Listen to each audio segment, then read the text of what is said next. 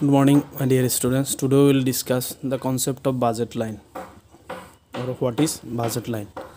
আমি আজি আলোচনা কৰিম বাজেট ৰেখাৰ ধাৰণা.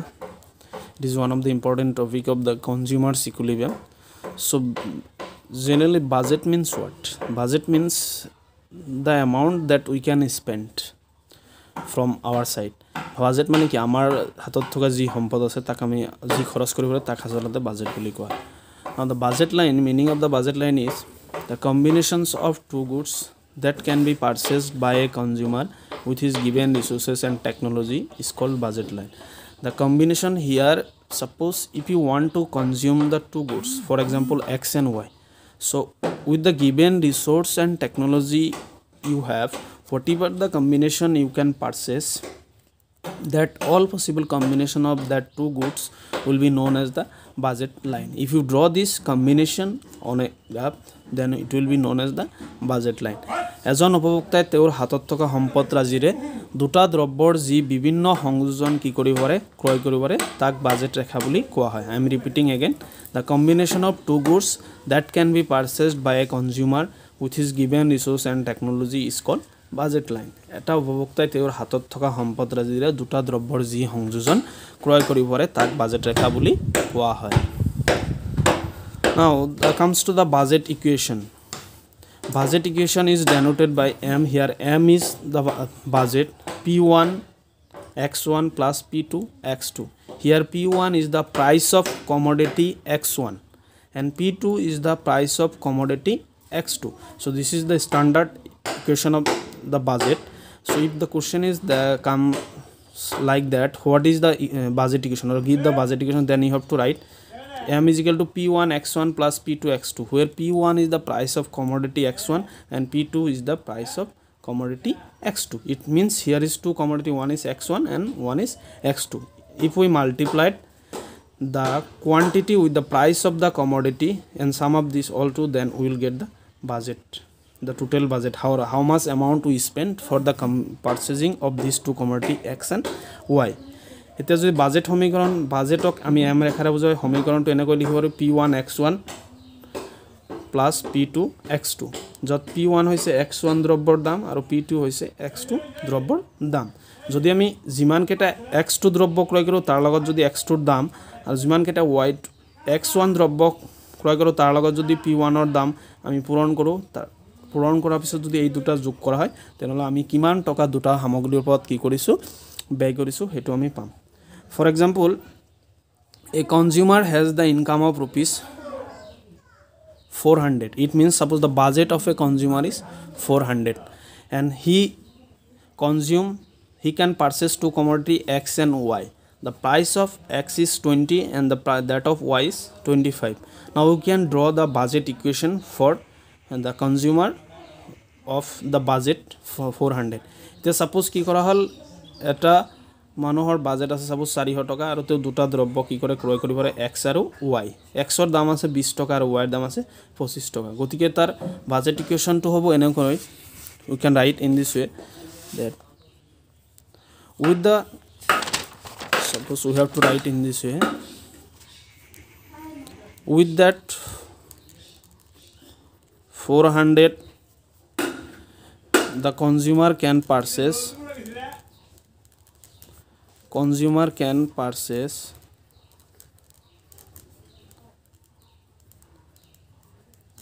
maximum of X will be 400 divided by 20 equals to 20X. So কি কৰিব পাৰি, সেই 400 টকাৰে আমি সৰ্বোচ্চ X ক্ৰয় কৰিব এনেকৈ লিখিবলৈ, 400 টকাৰে আমি সৰ্বোচ্চ X ক্ৰয় কৰিব কিমান 400 divided by 20 মানে 20টা X ক্ৰয় কৰিব পাৰোঁ. Now with that 400 rupees the consumer can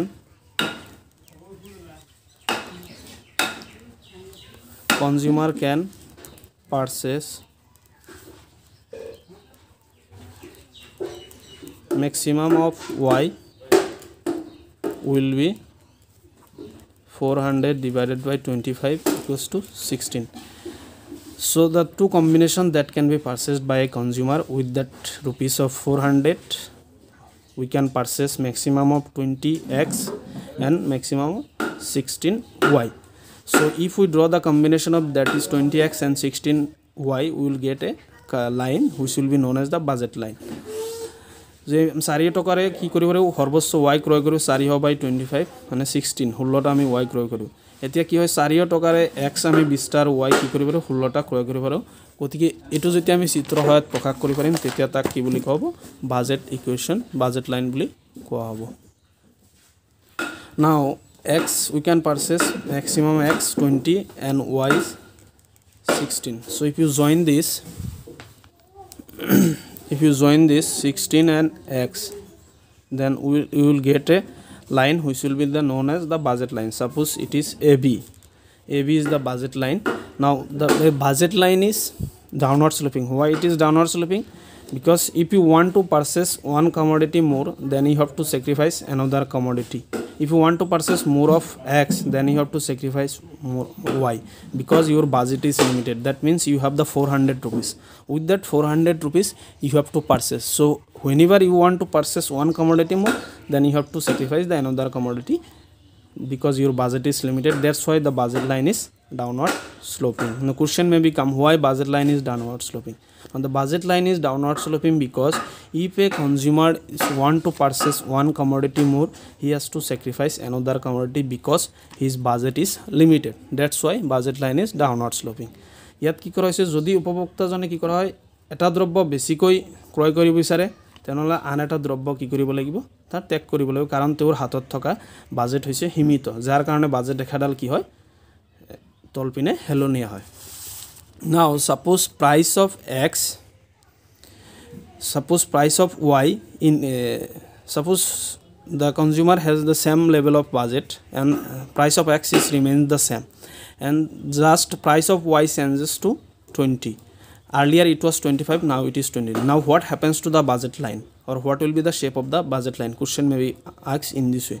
যে 400 টাকা উপভোক্তাজনৰ আছে 100 দাম 20 টাকা থাকিব ওয়াৰ দাম 25 টাকাৰ পৰা 20 টাকাৰ হিৰাক পাৰলে উপভোক্তাৰ বাজেট ৰেখাডাল কি হ'ব নাও he have to right again in this way like mathematically যে when price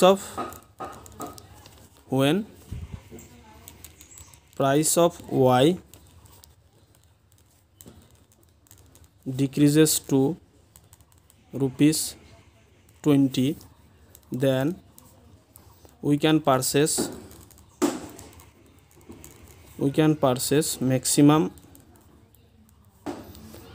of y equals to 400 divided by 20 equals to 20 এতে এনেকৈ লিখিব যেতিয়া কি হয় y দাম 25 টাকাৰ পৰা 20 টাকালৈ হিৰাক পায় তেতিয়া আমি 400 টাকাৰে কি কৰিব পাৰিম সৰ্বোচ্চ y ক্ৰয় কৰিব পাৰিম 400 বাই 20 সমান হ'ব কি 20 গতিকে এতিয়া the new budget line will be shown by earlier it was shown by AB.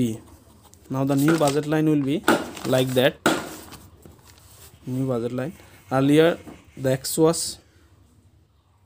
Y was 16. Now the price of Y decreases. It means that we can purchase maximum of Y. So 20Y can be purchased. So if we join this point from 20, then it will be known as the BC. So BC will be our new budget line. So if the when price of Y decreases from 25 to 20, the budget line will be shifted to rightward from B to C. Now the earlier was AB, now new budget line is BC. So if price of Y decreases from 25 to 20, the budget line is shifted to rightward. যদি কি কৰা হয় হেই আমাৰ যদি budget সমানে থাকে আৰু war দাম যদি 25 টাকাৰ পৰা 20 টাকালৈ হিৰাক পায় তেনলে বাজেট ৰেখাটো কি হ'ব ৰাইটওয়াৰ্ড লৈ বা ফুফাললৈ কি হৈ যাব স্থানান্তৰ হ'ব যাক আমি কি কৰিছো বিসি ৰেখাৰ সহায়ত দেখাইছো so from this question may be asked in this way what is budget line so combination of two goods that can be purchased by a consumer with his given resource and technology is called budget line এটা উপভোক্তা এজন উপভোক্তাই তেওঁৰ হাতত থকা বাজেটৰ সহায়ত দুটা দ্ৰব্যৰ যি সৰ্বোচ্চ সংযোজন ক্ৰয় কৰিব পাৰে তাকেই বাজেট ৰেখা বুলি কোৱা হয় now what is budget or give a budget equation budget equation is m equals to p1 x1 plus p2 x2 budget সমীকৰণটো হৈছে p1 x1 plus p2 x2 now question maybe comes that if suppose a consumer has the income of rupees 400, or he can purchase two commodity X and Y. Price of X is 20 and price of Y is 25. Now what will be the budget line? যে X কারণ suppose এজন উপভোক্তাৰ কি আছে 400 টকা আছে তেও কি কৰিব পাৰে দুটা দ্ৰব্য ক্ৰয় কৰিব পাৰে X আৰু Y. suppose X ৰ দাম 20 টকা Y ৰ দাম 25 টকা হলে বাজেট ৰেখা কি হ'ব? so you have to explain in this way. With that 400 rupees we can purchase, or the consumer can purchase, maximum of X will be 400 divided by 20 equals to 20X. And with that 400 rupees a consumer can purchase, maximum Y will be 400 divided by 25 equals to 16X. 400 টকাৰ আমি সৰ্বোচ্চ X ক্ৰয় কৰিব পাৰিম 400 বাই 20 মানে 20, আৰু 400 টকাৰ আমি সৰ্বোচ্চ Y ক্ৰয় কৰিম 400 বাই 25 25 মানে 16. এতিয়া কি কৰা হল এই বাজেট ৰেখাটো কি কৰিব পাৰি আমি AB ৰেখাৰ সহায়ত দেখুৱাব পাৰো. Here you see যে এটো আমি কি কৰিব পাৰো AB ৰেখাৰ সহায়ত দেখুৱাব 16 of Y and 20 of X. Now if the question is like যে suppose the price of the X remains same and the price of Y decreases from 25 to 20, what will happen to the budget line? যদি কি কৰা হয় X ৰ দাম একেই থাকে আৰু Y ৰ দাম যদি 25 টকাৰ পৰা 20 টকা লৈ হ্ৰাস পায় তেন্তে কি হ'ব বাজেট ৰেখাৰ হলনি কি হ'ব? so you have to write again in this way. When price of Y decreases to rupees 20, then we can purchase maximum of Y 400 divided by 20 equals to 20. Earlier it was 16, now it will be 20. যেতে কি কৰা হয় Y ৰ দাম 20 টকা লৈ হ্ৰাস পাব তেন্তে সৰ্বোচ্চ Y ক্ৰয় কৰিব পাৰিম 20, আগত আছিল 16. Now the new budget line is shown by the BC. New budget line is shown by the BC in that diagram. So if you see here, when price of Y decreases, then budget line is shifted to rightward. Thank you.